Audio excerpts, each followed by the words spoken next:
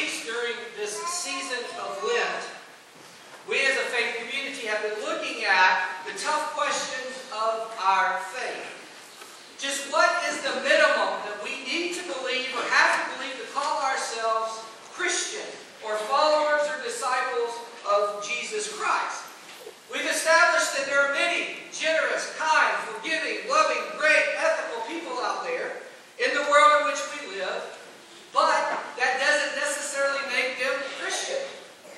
So we've been looking at what do we need to believe and what do we need to say or proclaim to be called Christians. And the myth or the misconception, if you will, that's out there that says that if you doubt or you ask questions, you are not a good Christian. That as followers of Jesus, that we're not to question those in authority. We're to be sponges only, and whatever anyone tells us about Jesus, we're just supposed to take it in, I guess, if you will. But nothing could be farther from the truth. I think if you look at the life of Jesus Christ, He constantly and consistently welcomed questions. Every question that was proposed to Him, He answered them with truth, with honesty, with poise, and with compassion. Never once did Jesus say, "You shall not question God. You shall not question your faith." And I believe it's because a real relationship, a real intimate relationship, with one in which that you are engaged, it causes or requires us to ask questions. Why? Because that's an indication or an indicator, if you will, that we're plugged into the relationship. I mean, how was your day? Is anything wrong? What can I do today to make your day better? How can I help you? What do you need from me? I mean, when we are in a committed relationship, intimate relationship, we need to be asking questions. Not to be nosy, not to be controlling, but to be engaged. Because in those relationships, when one hurts, the other one should hurt also. When one wants to celebrate and feels joy, the other should want to celebrate and feel joy also. And when we do this, the relationship begins to grow and it begins to nurture and it shines when we ask questions. And the same holds true with our relationship with Jesus Christ.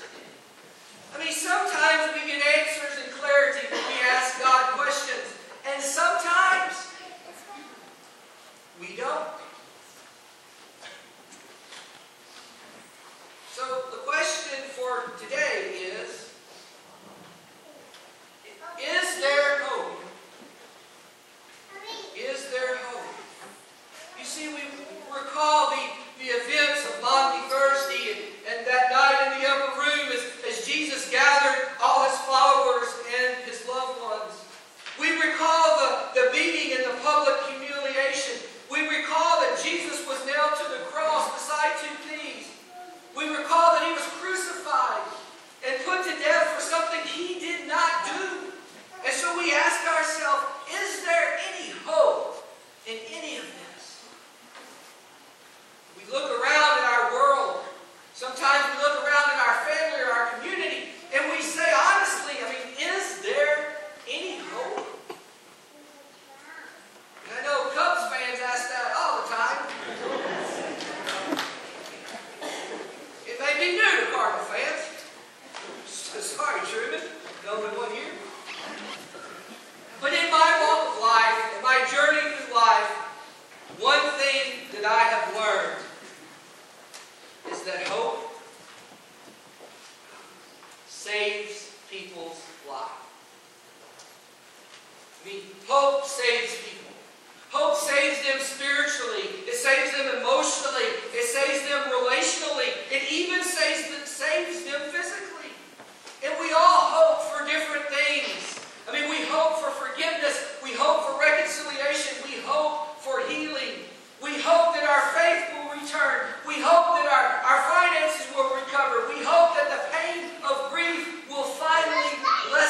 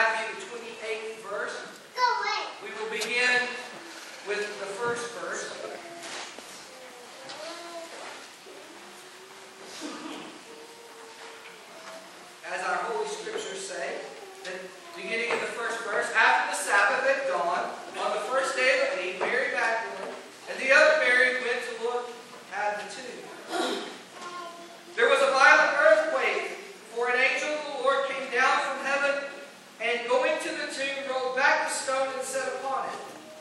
His appearance was like lightning, and his clothes were white as snow, and the guards were so afraid of him that they shook and became like dead men. The angel said to the women, "Do not be afraid, for I know that you are looking for Jesus, who was crucified. He is not here. He has risen, just as he said. Come and see the place where he lay. And then go quickly and tell his disciples, he has risen from the dead and is going ahead of you into Galilee. And there you will see him. Now I have told you."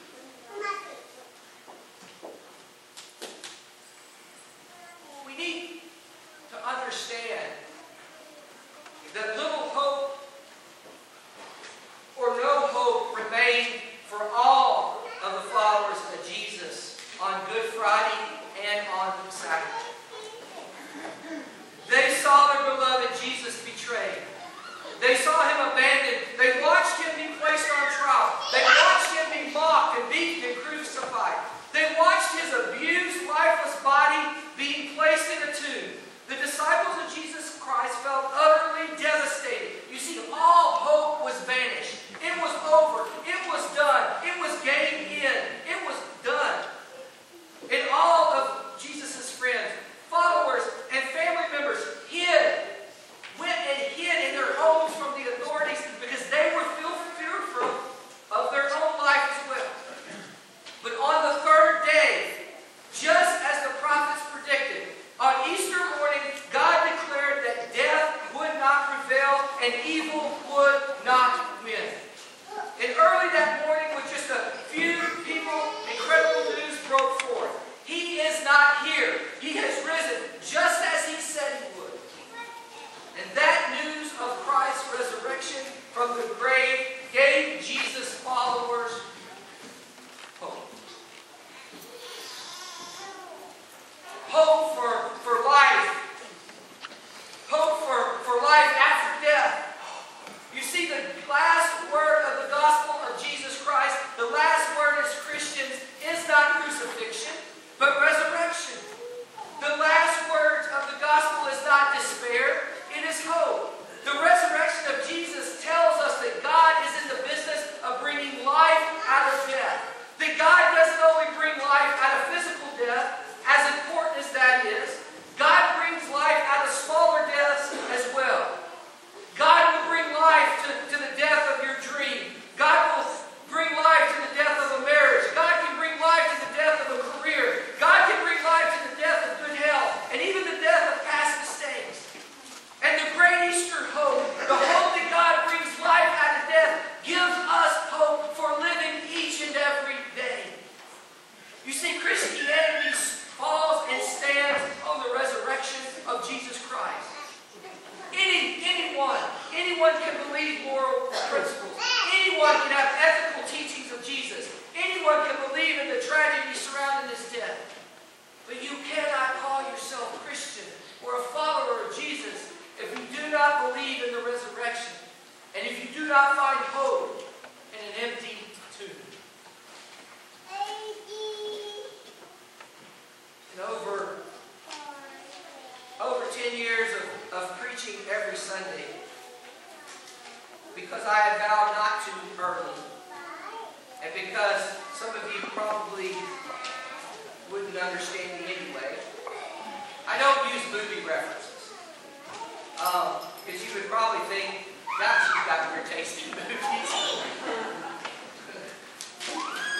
Because I believe that God is more alive than in a movie. But today I can't help myself that one of my all-time favorite movies is The Shawshank Redemption with Tim Robbins and Morgan Freeman. I'm sure some of you have seen it. It's an old movie now. But the story tells of a young bank executive named Andy who was falsely convicted of murdering his wife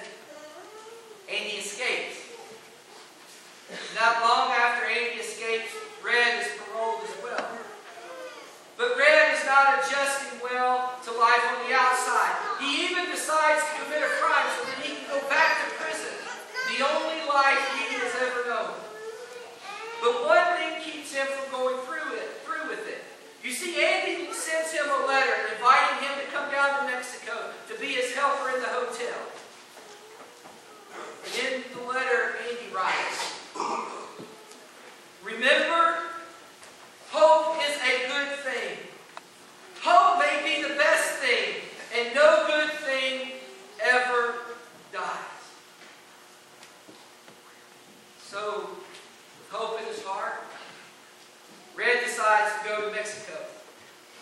And as he travels by bus, he's excited as a schoolboy of all those around him. And Red speaks the final words of this movie. He says, I hope I can make it across the border. I hope to see my friend, and I hope to shake his hand. I hope the ocean is as blue as it is in my dreams. I hope.